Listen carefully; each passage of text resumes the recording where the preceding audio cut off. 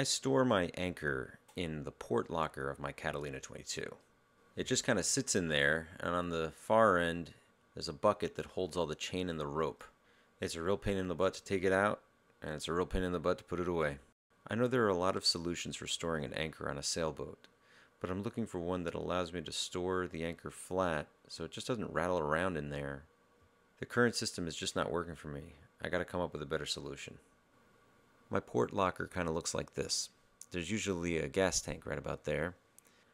I've searched for anchor storage solutions before, but then the other day I found Kathleen's website where she's got this design for a sled for her Danforth anchor. And I thought, that's what I need. That's what I need to stop my anchor from sliding around down there. So this was a really great solution that I thought be perfect. I could slide the anchor into my little locker there and get it whenever I need it. But I quickly realized I needed to make something a little more sophisticated. I needed something that I could grab the anchor out of and then also pull my bucket of chain and rope closer. But then also when I go to put it away, I wanted the bucket to slide back into the locker, and I want everything to be stowed and not interfere with the gas tank. So here I'm trying to work out how to make this possible. How can I make it so that I can pull the anchor up and it'll also pull the bucket with it?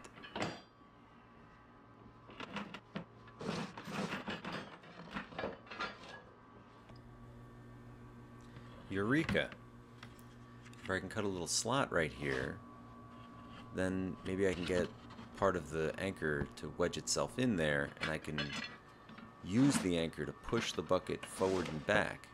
I'm still laying the anchor flat here, thinking that that's a better solution, but then I quickly realized that if I could put the anchor in sideways so it's sort of standing up, it'll be easier to grab to take it out of the locker and to put it away. I make some changes to my cut, slip in the anchor, and try it out.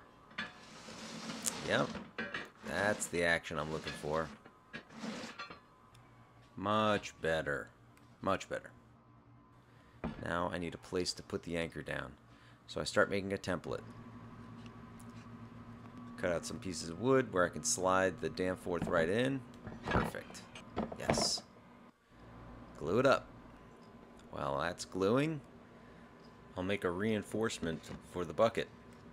Make a little space for the shackle to slip right in with a little bevel. It slips in surprisingly easy. And there we go. I have a little reinforcement, and I have the motion exactly that I'm looking for.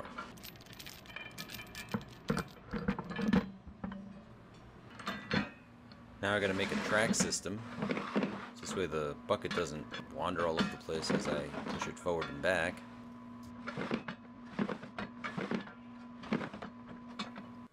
Back to the anchor cradle, I put a little spacer in between those two slabs. This will support the anchor itself. While that was drying, I made an upgrade to the track system. In order to prevent the bucket from tipping over, I beveled the track on the far end, so it really can't go anywhere when we're cruising. But if I ever had to get the bucket out, I could just pull it forward and there's no bevel, and I could pull the bucket out. But again, when we're cruising, it's locked. This is just a prototype. I'll be making some upgrades to it and some changes to it, but ultimately this is the solution I'm going to go with for next summer. So I'll make an updated video when it's totally done, and I'll put it in the boat and show you how it works.